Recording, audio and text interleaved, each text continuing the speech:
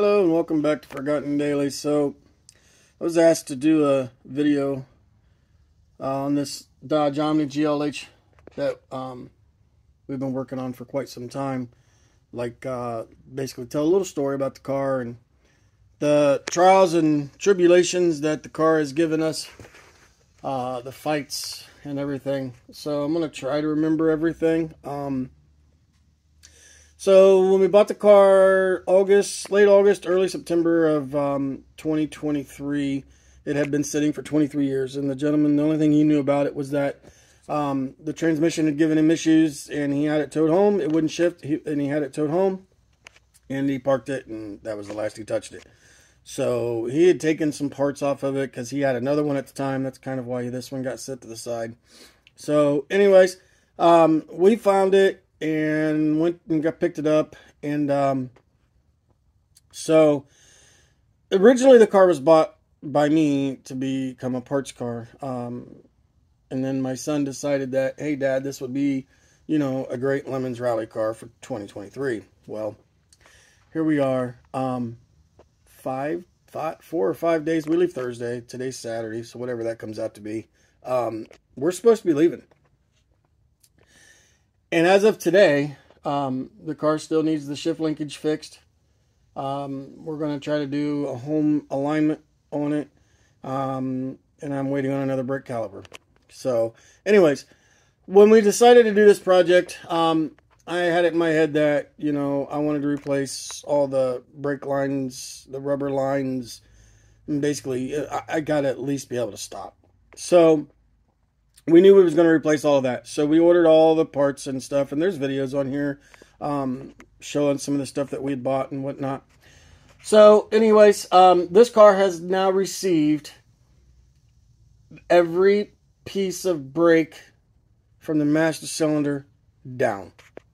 That's the hoses, that is the brake calipers on both sides, rotors, pads, the brake lines, steel brake lines all the way to the rear and to each front wheel.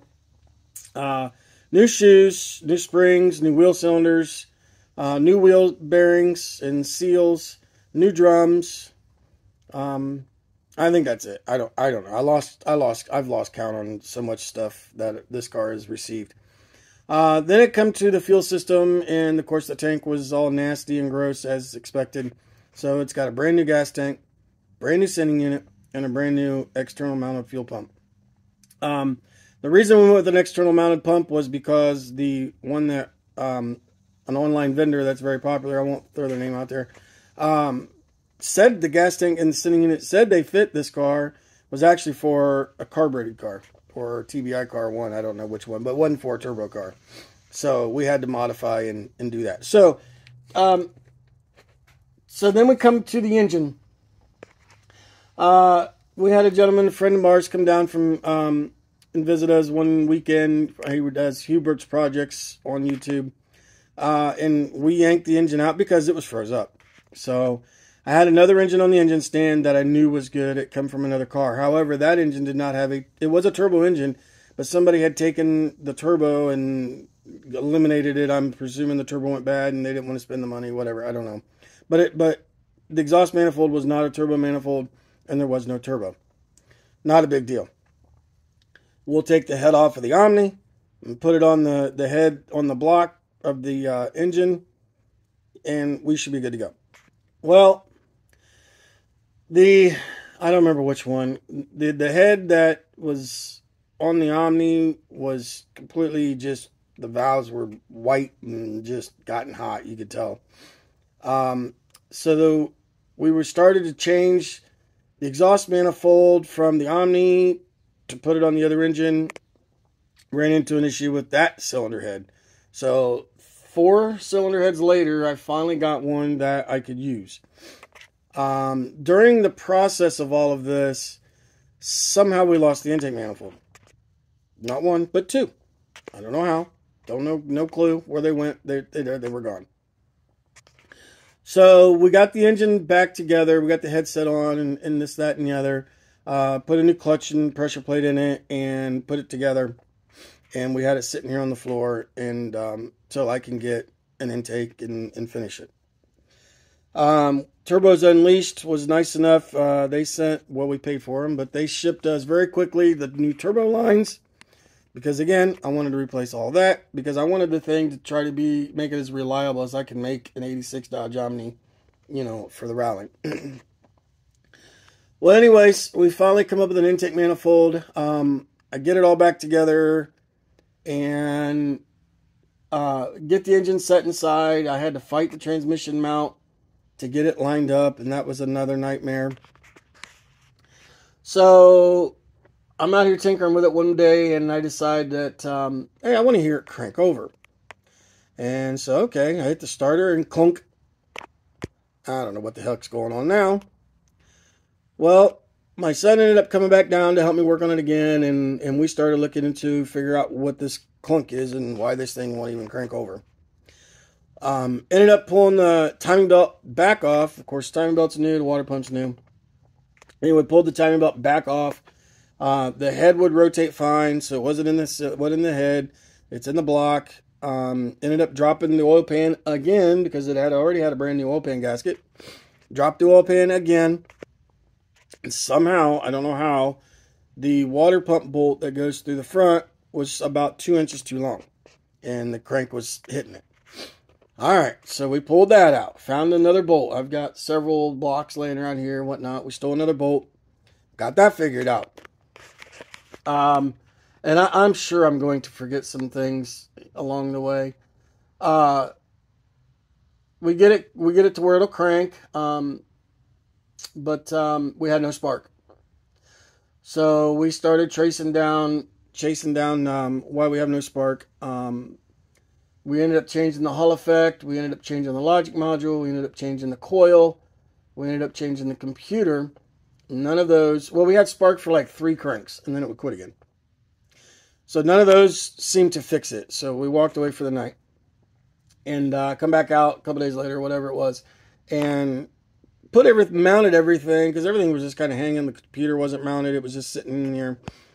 Mounted it, cleaned the grounds up really well, and knock on some wood, it runs. Well, it ran enough on carburetor cleaner into the throttle body, at least to hear it run. But it just didn't run right, which understandably so. So, I'm trying to think what the next step was. I don't know now. So anyways, I was fighting with it.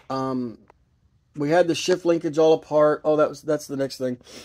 We had the shift linkage apart. We replaced the plastic end caps with an adjustable kit that come in another parts car I had.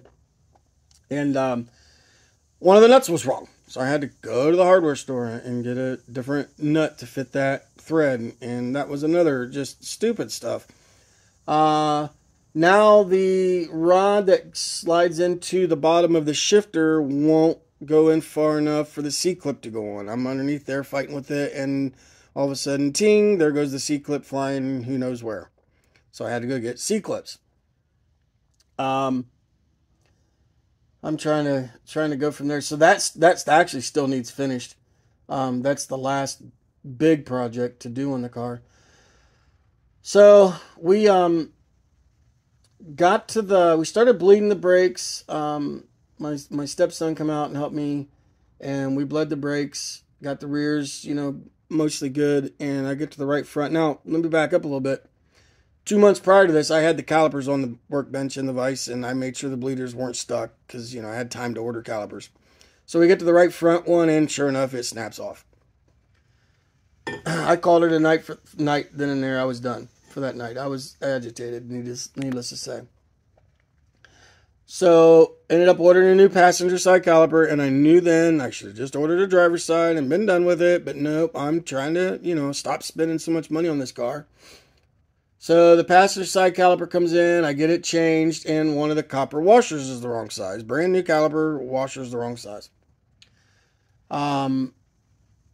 So, I had to reuse one, which it was literally on there for a couple of days, so it's not like, it shouldn't be bad. So far, we don't have any leaks. But anyways,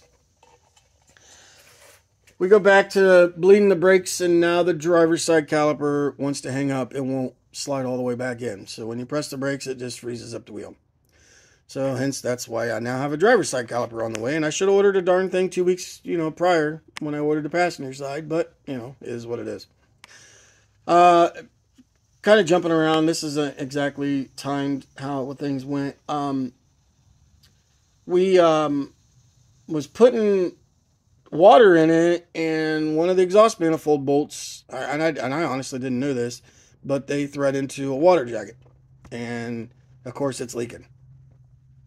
So my son's underneath the car, trying to fix that, and I just said, well, okay, I'm gonna put some fluid in the transmission. And all of a sudden, Dad, it's leaking everywhere. So now the transmission seal is leaking. They're brand new seals, and we got one leaking. So we finally get after hours and hours of fighting, because it's a very difficult position you have your hand in when you're trying to put these, seal these bolts. We finally get that done, and then we move over to the transmission, or the transmission, the axle seal. And I couldn't figure out for the life of me what's going on, so I ended up pulling it out.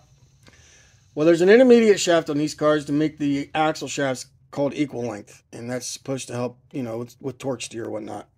Sorry, it's hot out here. So anyways, the intermediate shaft I'd used was from a Daytona, because I had it laying here. I didn't feel like fighting, to get the old one out and blah, blah, blah. Well, come to find out, it's literally, I don't even think it's probably 1/4 of an inch shorter. So that was not allowing the axle, the shaft to slide all the way into the transmission to seal it. So I ended up fighting it anyways. I should have just fought the darn thing to begin with. Took the car, this past Sunday, week ago tomorrow, to the car farm here on YouTube. And they were able to help me get it running. We had a bad map sensor, a bad idle air control, and it was out of time, and we finally got the fuel pump hooked up, because I hadn't had that done yet. So we got that done. So now, like I said, it at least runs now, and I keep looking at the car trying to remember, what I'm trying to talk about here. Before all of this, I had removed the dash, because I thought, let's replace the heater core while it's apart, while we're here. And putting the dash back in was kind of a fight. The wires, the way they run them, get it all back together finally. And I'm like, oh, we forgot one of the plastic ducts for the dash vent. Whatever, I don't care. Somebody else can worry about it later. So that was just another one of them dumb things. Oh, the brake lights. So the one tail light was broke, so I ended up getting another one. It's broke too, but it's not like going to show light. It's just broke on the corner. Excuse me. So anyways, we messed with it because the right side wasn't working. So we finally got it working. And then you're going to see later on in another video, a little thing on the back of the car. And we had all of that stuff working, and I told my son to hit the brakes. I wanted to take a picture. And sure enough, they're not working again. So chasing that back down again. That's just another thing. The driver's door panel was off the car, and the gentleman had taken the window regulator and whatnot. So I ended up with another car and got all that fixed. The window goes up and down now, and blah, blah, blah, and everything's good to go. Door's back, panel's back on, and it's done. Nope, I decided to break the door handle. So I had to tear it back apart again to replace the door handle. The fuel pump, the fuel tank, the one strap was just, and I don't know if it's because it was not the right tank. I don't know what was going on. It was just literally 2 threads away from starting on the bolt. I got agitated, and after fighting with it for a long time, and finally ended up cross-threading and screwed it all up. So, no big deal. Cut the head of the bolt off, drill a hole through the floor, and ran a bigger bolt. Just another one of those things. I know to you watching this video, if you're watching it still, this may not seem like a ton of stuff, but when it's just a continuous, every time you touch it, something else goes wrong. It's very aggravating. So right now, as of today, as I'm making this video, I am waiting on a driver's caliper. As soon as that gets in, it should be here Monday.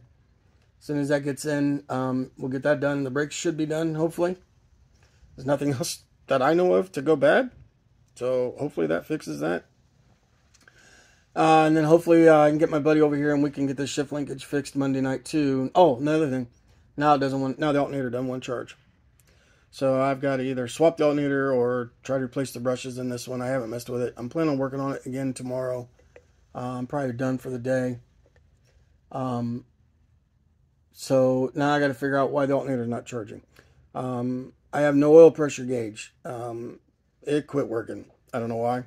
I do have a mechanical gauge here that I'm going to just run it just for now, just so I can at least keep an eye on it.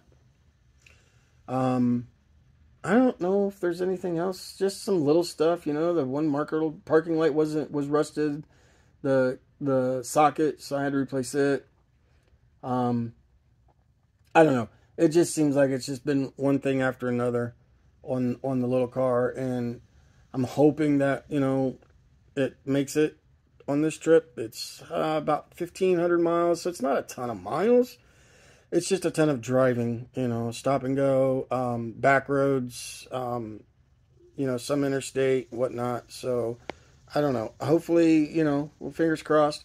Hopefully we're done. Hopefully we can take the darn thing, because it just seems like it's just one thing after another, you know, and it really sucks, because I think the car will be fun. It's definitely not going to win no beauty contest, but neither am I, so I don't care. But anyways, I'm sure there's more stuff that I'm missing that I've forgotten about that I can't think of off the top of my head, but whatever, it is what it is. You're probably bored by now anyways. So with that said, wish us luck. If we leave, I'll do another video before we leave, hopefully. If not, follow us, and I'll try to do videos as we're driving and as we're going through the rally. So, like, follow, subscribe, comment, let me know what you think. If you want to see something, let me know. I'm willing to, you know, do some how-tos or whatnot. I was asked to do this video, and here it is. So, I thank you for watching, and I hope you have a great day.